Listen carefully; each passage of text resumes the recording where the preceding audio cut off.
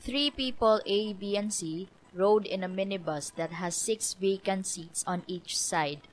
In how many ways can they be seated if A insists on sitting at the right side of the minibus?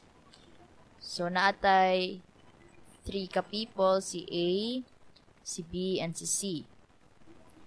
And let's say mo niya to ang minibus.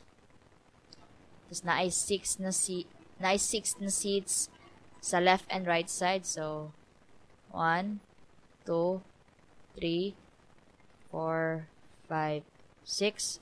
Tapos sa pika side na pod, 6 na pod kabuok. Question is, in how many ways can they be seated if si A mo insist siya sa right side of the minibus siya mo lingkod? So, if si A is na siya sa right side, so pila ka options ang naa siya? Diba? 1, 2, 3, 4, 5, 6. Okay, na siya 6 ka options. And let's say si A nagsettle sa dara na side. Next, atong palingkurod kung tahay is si B na sad. So, si B, pwede siya sa left, pwede siya sa right.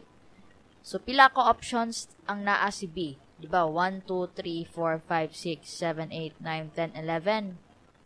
So, na siya 11 ka options. And let's say si B is settled sa kana na seat. And this time, si C na po atong palingkuron. So, si C, pila ka options ang naa siya? That is 1, 2, 3, 4, 5, 6, 7, 8, 9, 10.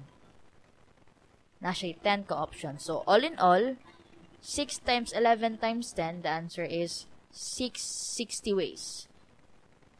So, naay 660 ways para maglingkod sila sa bus if si A is ma-insist siya sa right side sa minibus siya mo lingkod.